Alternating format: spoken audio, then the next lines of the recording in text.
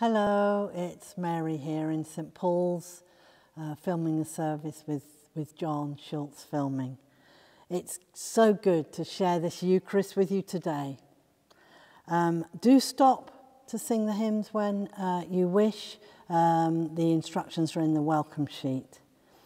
As we meet in this way, I pray that God will uplift you, be close to you, and give you all that you need for today and the days to come. In the name of the Father, and of the Son, and of the Holy Spirit. Amen. So we sing of the Father's love begotten. The Lord of glory be with you. The Lord bless you. Dear friends, 40 days ago we celebrated the birth of our Lord Jesus Christ. Now we recall the day on which he was presented in the temple, when he was offered to the Father and shown to his people. As a sign of his coming among us, his mother was purified, as we now come to him for cleansing. In their old age, Simeon and Anna recognized him as their Lord, as we today sing of his glory. In this Eucharist, we celebrate both the joy of his coming and his searching judgment, looking back to the day of his birth and forward to the coming days of his passion. Almighty Father, whose Son Jesus Christ was presented in the temple and acclaimed the light of the nations, grant that in him we may be presented to you, and in the world may reflect his glory, through Jesus Christ our Lord. Amen. Hear the words of our Saviour, Jesus Christ. I am the light of the world. Whoever follows me shall never walk in darkness, but shall have the light of life. Let us therefore bring our sins into his light and confess them in penitence and faith.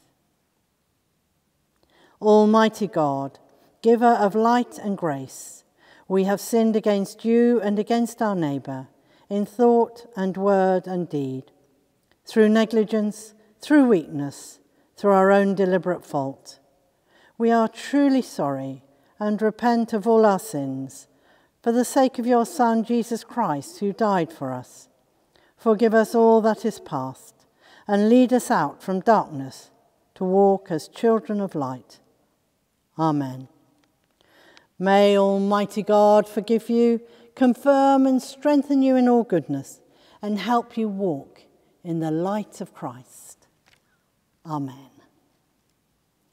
Glory to God in the highest, and peace to his people on earth. Lord God, heavenly King, almighty God and Father, we worship you, we give you thanks, we praise you for your glory.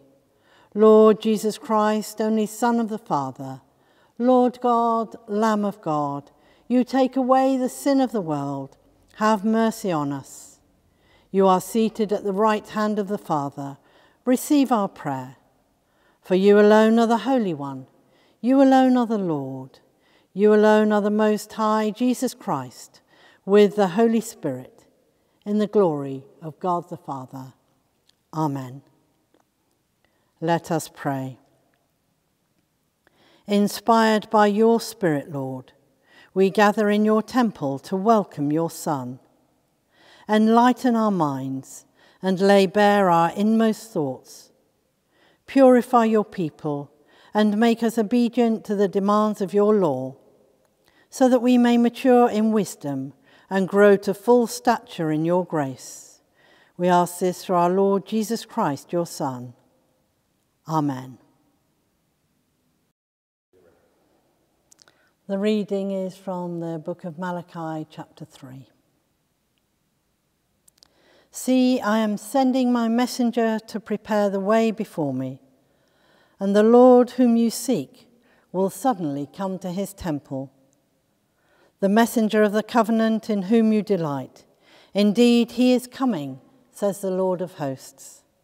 But who can endure the day of his coming, and who can stand when he appears? For he is like a refiner's fire and like fuller's soap.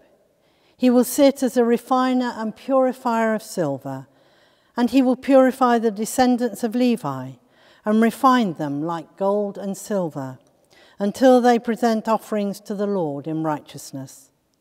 Then the offering of Judah and Jerusalem will be pleasing to the Lord, as in the days of old and as in the former years. Then I will draw near to you for judgment. I will be swift to bear witness against the sorcerers, against the adulterers, against those who swear falsely, against those who oppress the hired workers in their wages, the widow and the orphan, against those who thrust aside the alien and do not fear me, says the Lord of hosts. For God's holy word, thanks be to God. Our second reading is from Hebrews chapter 2. Since, therefore, the children share flesh and blood, he himself likewise shared the same things, so that through death he might destroy the one who has the power of death, that is, the devil, and free those who all their lives were held in slavery by the fear of death. For it is clear that he did not come to help angels, but the descendants of Abraham. Therefore, he had to become like his brothers and sisters in every respect, so that he might be a merciful and faithful high priest in the service of God, to make a sacrifice of atonement for the sins of the people. Because he himself was tested by what he suffered, he is able to help those who are being tested. For God's holy word, thanks be to God. So we now sing, longing for light, we wait in darkness. Alleluia, alleluia. This child is the light to enlighten the nations and the glory of your people Israel. Amen. Hear the gospel of our Lord Jesus Christ according to Luke. Glory to you, O Lord. When the time came for their purification according to the law of Moses, they brought Jesus up to Jerusalem to present him to the Lord. As it is written in the law of the Lord, every firstborn male shall be designated as holy to the Lord. And they offered a sacrifice according to what is stated in the law of the Lord, a pair of turtle doves or 2 young pigeons. Now there was a man in Jerusalem whose name was Simeon. This man was righteous and devout, looking forward to the consolation of Israel, and the Holy Spirit rested on him. It had been revealed to him by the Holy Spirit that he would not see death before he had seen the Lord's Messiah. Guided by the Spirit, Simeon came into the temple. And when the parents brought in the child Jesus to do for him what was customary under the law, Simeon took him in his arms and praised God, saying, "Master, now you are dismissing your servant in peace, according to your word. For my eyes have seen your salvation, which you have prepared in the presence of all peoples, a light for revelation to the Gentiles and for glory to your people Israel." And the child's father and mother were amazed at what was being said about him. Then Simeon blessed them and said to his mother Mary, "This child is destined for the falling and the rising of many in Israel, and to be a sign that will be opposed, so that the inner thoughts of many will be revealed. And a sword will pierce your own soul too." There was also a prophet, Anna, the daughter of Phanuel of the tribe of Asher. She was of a great age, having lived with her husband for 7 years after her marriage, then as a widow to the age of 84. She never left the temple, but worshipped there with fasting and prayer night and day. At that moment she came and began to praise God and to speak about the child to all who were looking for the redemption of Jerusalem. When they had finished everything required by the law of the Lord, they returned to Galilee, to their own town of Nazareth. The child grew and became strong, filled with wisdom, and the favour of God was upon him. This is the gospel of the Lord. Praise to you, O Christ. Candlemas. Jesus presented as a baby in the temple. Imagine the scene. Mary and Joseph bringing their precious 40-day-old baby to the temple to be presented to God in a ceremony, bringing 2 birds for sacrifice. The temple, a huge building. It must have felt overwhelming to this couple coming from a small village nearby as they climbed the large steps to the entrance. The temple, which symbolised the very presence of God in the midst of all the people, the one place where the great festivals such as Passover and Pentecost were celebrated. And as they enter, they see the menorah lit with 7 flames of oil and the priest waiting for them to conduct the ceremony. But also there, Simeon, who'd been waiting for many years for the consolation of Israel, and he'd been led by the Holy Spirit to the temple. Perhaps he was feeling excited at what was to greet him. Anna also, a prophetess, who'd also been waiting many years for the Messiah, perhaps had even spoken to many people over the years about her hopes of his coming. Then, as Simeon takes the baby in his arms and gives his song about this baby as a light for the revelation to the Gentiles, the people around watch as these words were said or sung, wondering at this, perhaps whispering, "Is this the one who's to come, as spoken about in our Torah?" Breaths hushed as they listened to Simeon, and perhaps Anna too, though her words are not recorded in Luke's Gospel. What a momentous, special, but very humble and quiet occasion. Jesus, light of the world, coming to us as a Jewish baby, with obedient parents doing all that was expected of them in their Jewish tradition. God at work, bringing significant people together as Jesus, his precious Son, was presented in that holy place. Candlemas is a major feast in the church calendar, which is what is commemorated in our gospel reading. Candles were traditionally blessed at this festival. The blessing of the candles on the day of presentation was from the words of Simeon, saying that the baby was a light to the Gentiles. The use of lights in worship goes back to the beginning of the church, but even further. Among the Jews and in many pagan rites, the use of lights had long been seen as appropriate for worship for God or gods. Probably among Christians, they were first used simply to dispel darkness. But the beautiful symbolism of their use was soon recognised by the Christian writers of the early church. Light is pure. It penetrates darkness. It nourishes life. It illumines all around. So it's a fitting symbol of God, pure, omnipresent source of grace and light, with Jesus, his Son, the light of the world. Here in this church, we have candles lit to celebrate Jesus as this light. And children brought for baptism are each given a special candle to symbolise them given the light of Christ and of taking it into the world.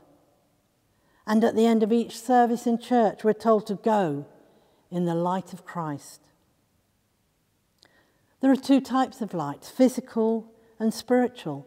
Physical light, necessary for life.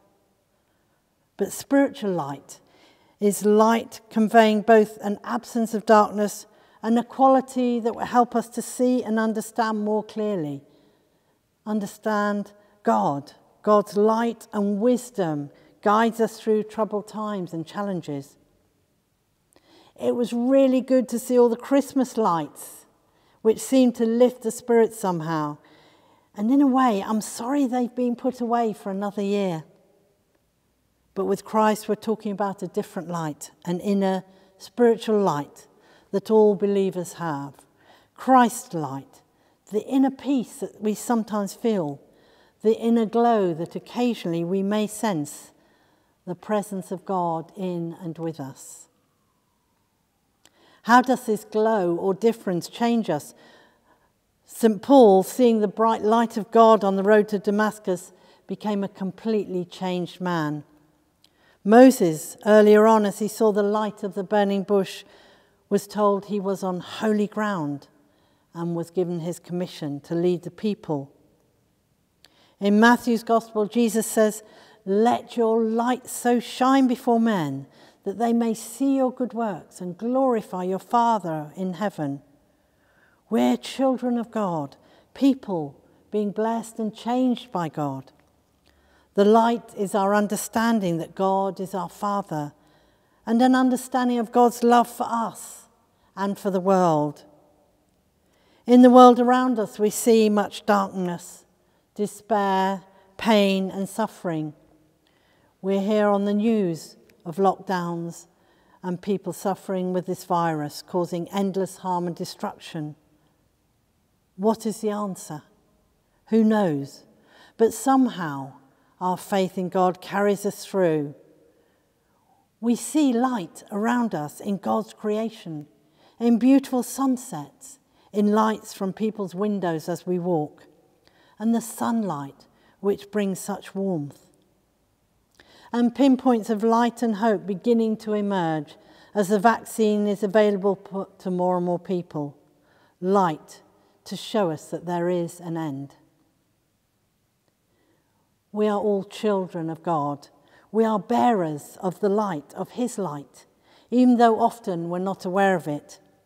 We bear that light to others as we speak with them, meet on Zoom, text, phone, and as we spend time quietly with God, we can receive his light afresh to share with others. As we go forward into the darkness of this seemingly long night, let us thank God that Jesus is still light of the world, and let us ask him to show us his light afresh, to bring hope to us and to those around us. So to finish, a poem from Malcolm Guite called "I Am the Light of the World." I see your world in light that shines behind me, lit by a sun whose rays I cannot see. The smallest gleam of light still seems to find me, or find the child who's hiding deep inside me.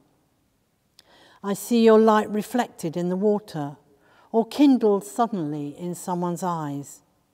It shimmers through the living leaves of summer, or spills from leaden veins in leaden skies. It gathers in the candles at our vespers. It concentrates in tiny drops of dew. At times it sings for joy, at times it whispers. But all the time it calls me back to you. I follow you upstream through this dark night, my Saviour, source and spring, my life and light. Amen.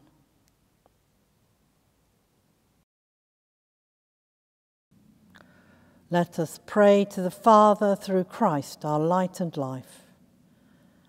And we thank Nan Deeds for kindly writing these intercessions for us.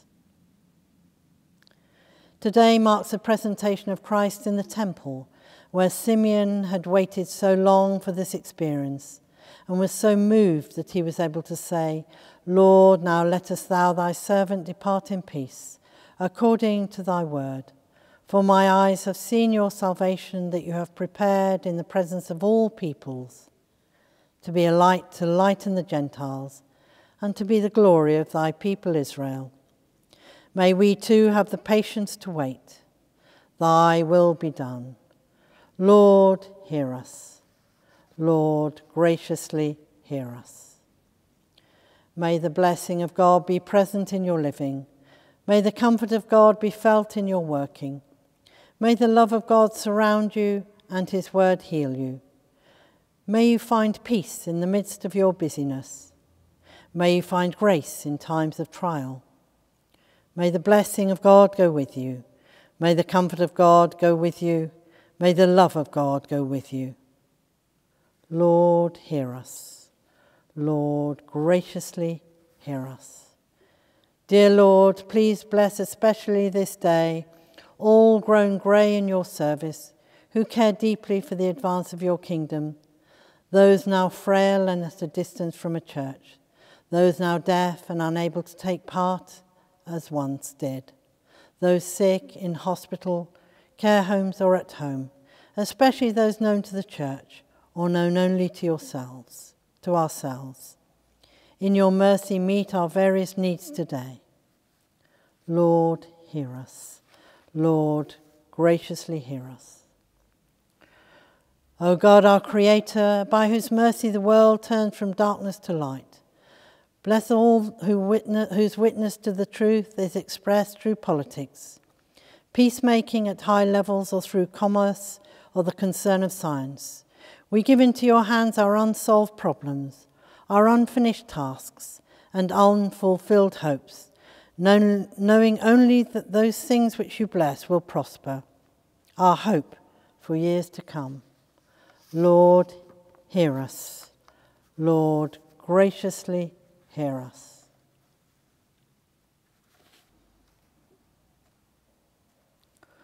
All loved and loving carried to the grave, the ones whom every effort could not save, amongst them all those carers whose strong love brought life for others with the lives they gave.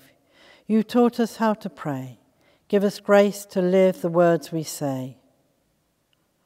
And surround all who are sick in body, mind or spirit, especially those on our welcome sheet, Bob and Elizabeth Harland, Lauren, Philippa Leclerc, Margaret McAllister, Grace McGilvery, Steph, Tom Mounsey, Vittorio and Patricia Watts, and the long-term unwell, Caroline Bean, William Buncombe, Vera Edwards, Jean Gardner, Julia Jones, Kate Morgan, Jane Seal, Brett Tribe, Vera Wilnecker, and David Wilson.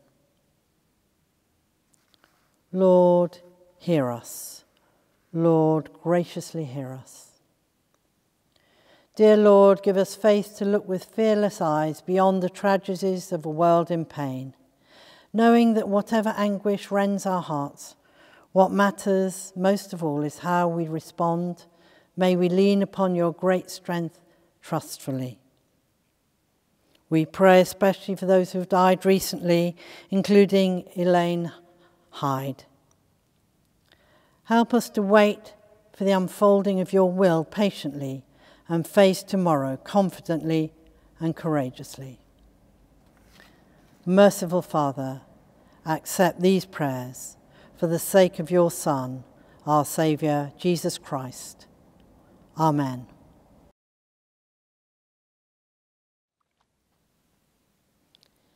We believe in one God, the Father, the Almighty, maker of heaven and earth, of all that is seen and unseen.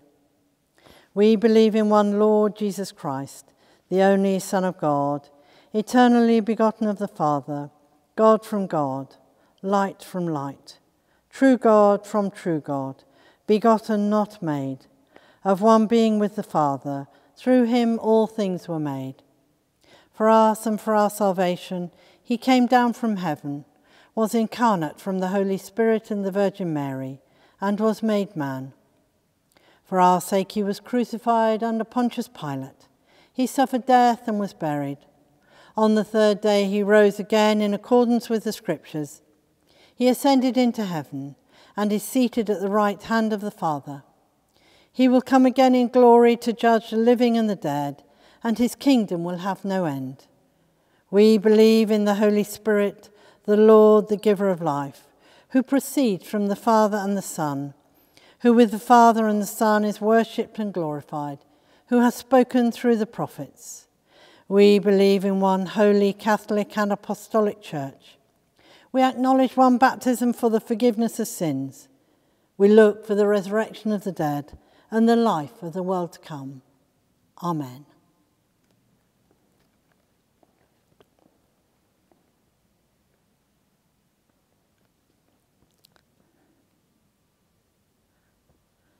In the tender compassion of our God, the day spring from on high has broken upon us to give light to those who dwell in darkness and in the shadow of death, and to guide our feet into the way of peace. The peace of the Lord be always with you, and also with you. I offer John the peace. I offer those who are on their own the peace. Those who are with others, please offer them the peace. Hug them if you're able to, and just be glad that you're with them, or be glad that we're together in this service. So we sing Love Divine, all loves excelling.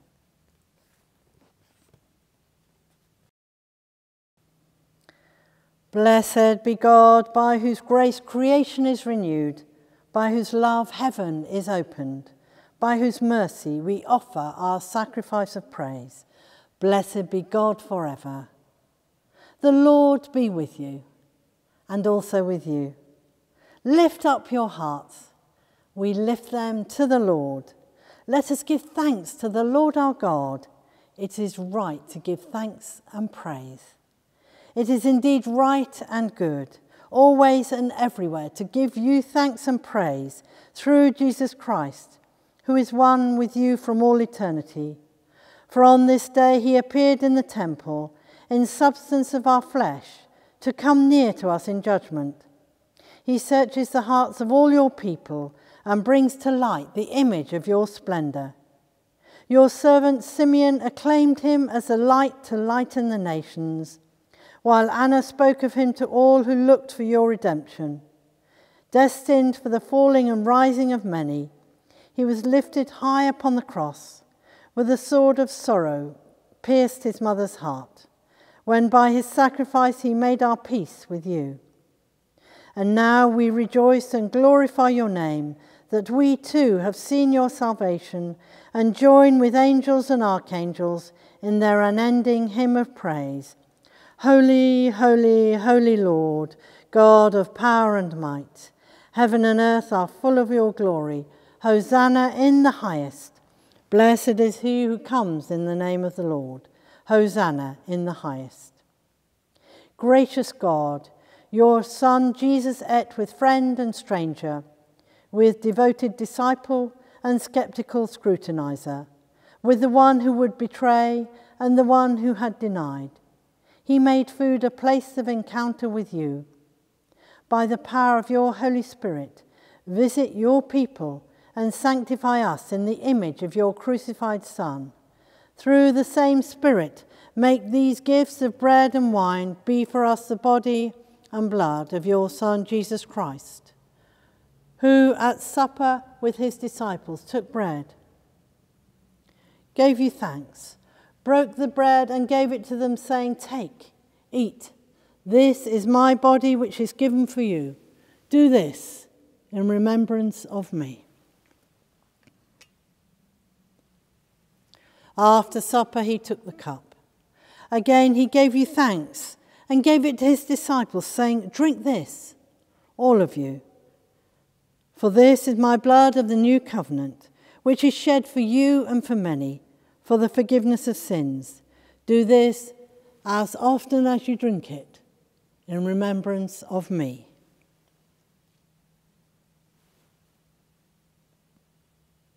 Great is the mystery of faith. Christ has died, Christ is risen, Christ will come again. Cleansing God, your Son Jesus taught and healed as one with authority. Where your children search in vain for someone to trust, show them your face.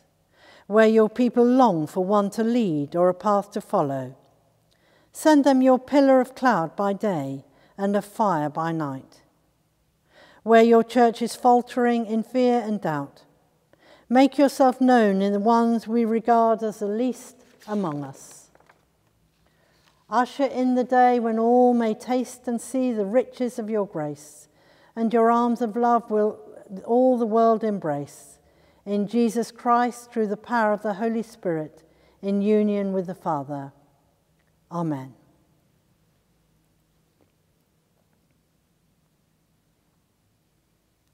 Lord Jesus, help us to know your light and to bring your light to a needy world.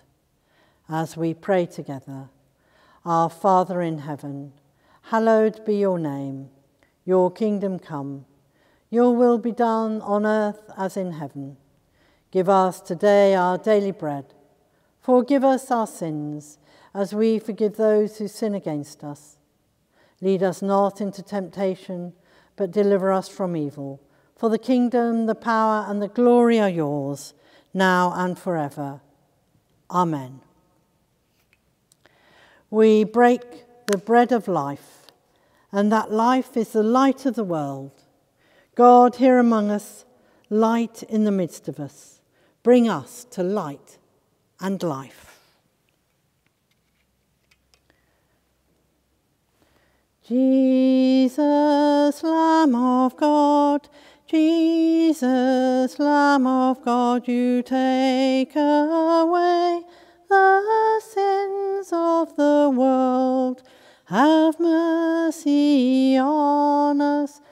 Jesus, Lamb of God, Jesus, Lamb of God, you take away the sins of the world. Have mercy on us. Jesus, Lamb of God, Jesus, Lamb of God, you take away the sins of the world. Grant us your peace. Grant us your peace. Lord Jesus, we believe that you are present in this most holy sacrament. We love you above all things and desire to receive you into our souls. Since we cannot at this moment receive you sacramentally together, come into our hearts. We embrace you, knowing you are already there, and unite ourselves wholly to you. Never permit us to be separated from you. Amen.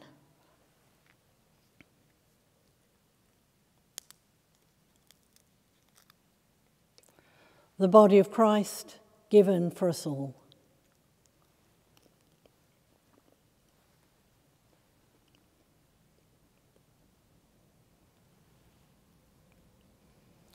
The blood of Christ shed for us all.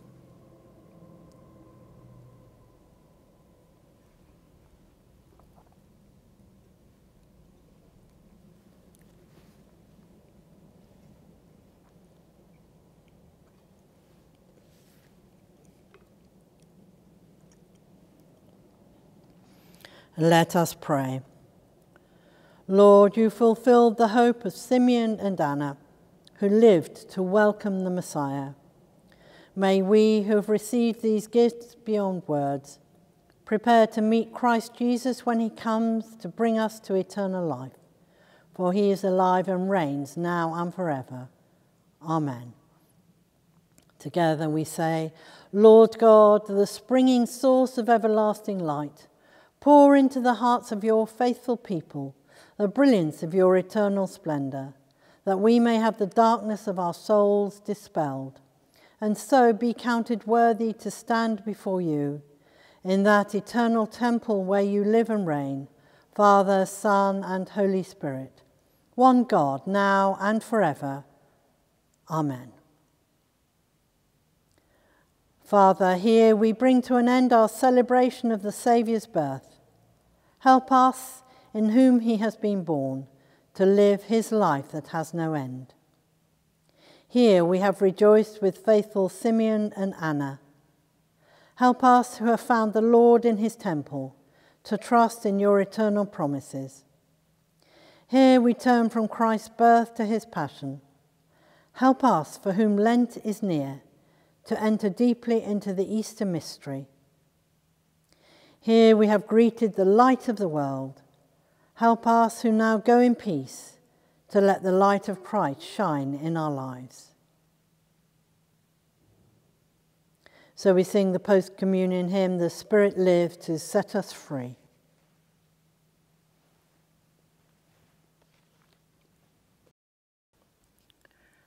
Christ, the Son of God, born of Mary, fill you with his grace to trust his promises and obey his will, and gladden your hearts with the good news of his kingdom. And the blessing of God Almighty, the Father, the Son, and the Holy Spirit be among you and remain with you always. Amen. Stay in the light and peace of Christ. Thanks be to God.